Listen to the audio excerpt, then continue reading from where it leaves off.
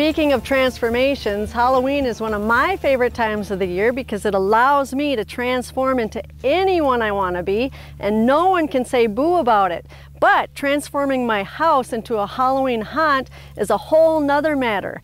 It is, however, the topic of great interest for one very creative North St. Paul man who has a passion for video producing and special effects. And he is the focus of our next Local Image interview. I'm inside the beautiful home of our guest interview today. His name is Jon Hyers, and I'm just waiting for him to appear. Hello. Oh, hey Jon, nice entrance. Thank you.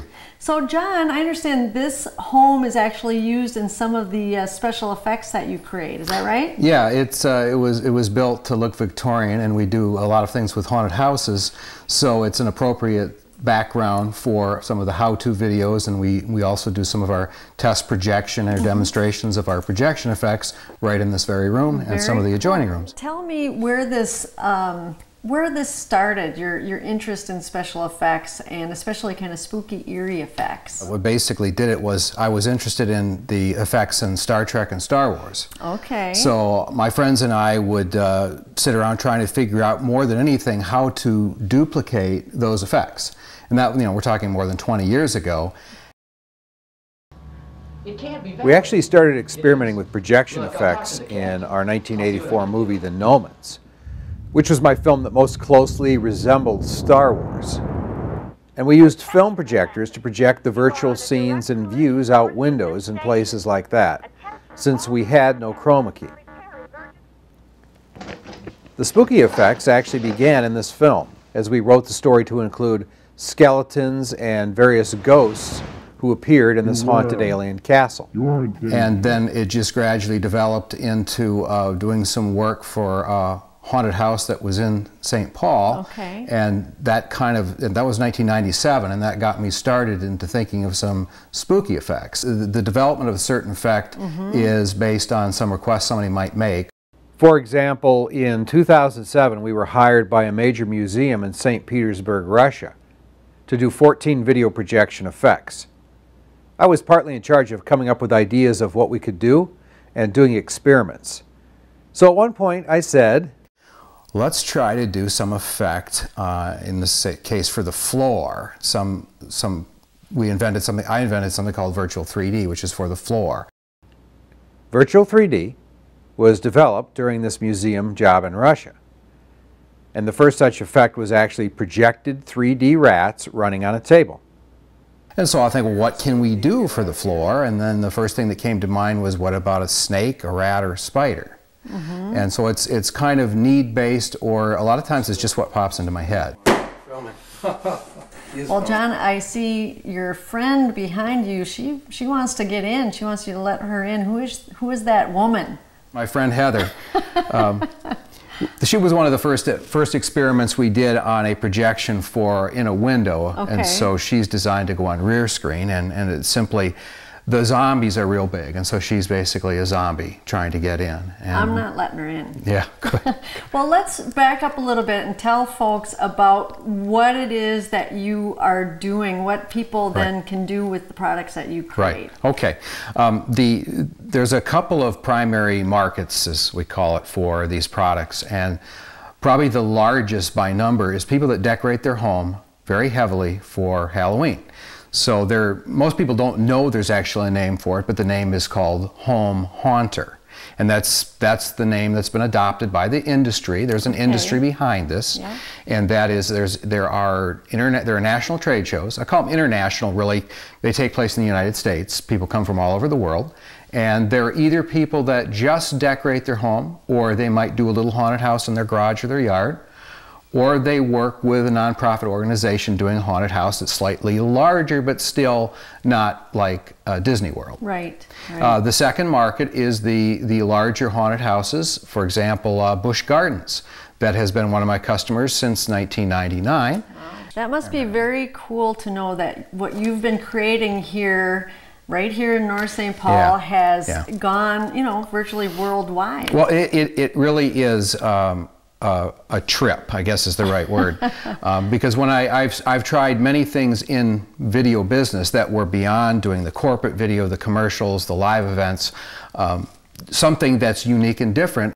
And so when I got this started, it was like, well, let's try this. It's a real trip, a real treat to be able to know that I've made something that has sold to over 200,000 people since '99. So your tricks are your treat. Yes. And speaking of Halloween, I bet you have the most popular house on the block. We do. We have probably one of the most popular ones in the Twin Cities area. Not too many people from far away come to see it, but what's unique about our house is it's the White Sands proving ground of the virtual effects, of the projection effects. Very cool. So we have 6 to 7 video projectors running, sometimes a TV, but mainly projection effects now.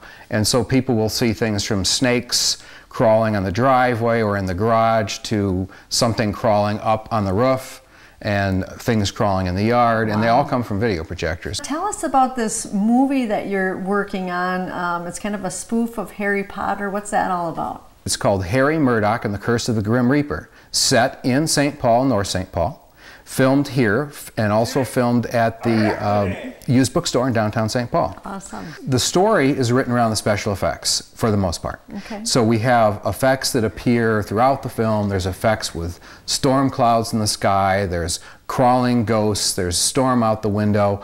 So just about all of our video effects are intended to be incorporated into the series.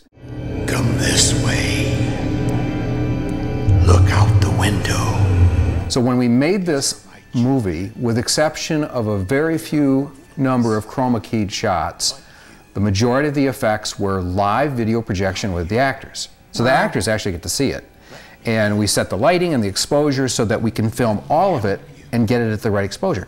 And it works just incredible. What surprises me, John, is that this idea that you've come up with hasn't been thought up before by the, the Hollywood types that invest thousands and millions of dollars into this. That is what a number of people have said. I've had people from Hollywood. There are effects people out there that do work with haunted houses, and they have said, we've never seen anything like this.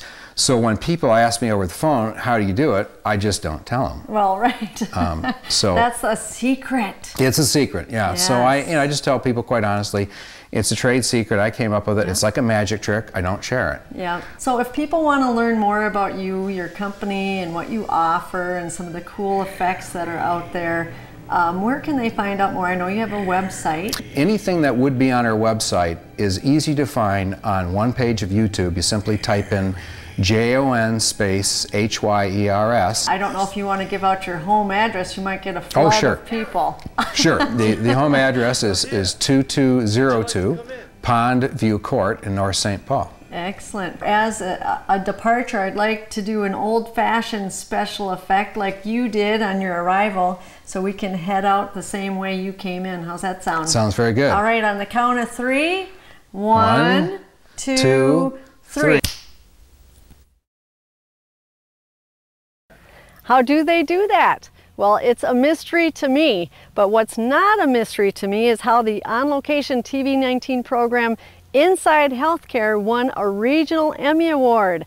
Congratulations to host and producer Jody Ritaka and photographer Monty Stumpert and our entire TV-19 crew in working on this collaborative program with St. John's Hospital in Maplewood.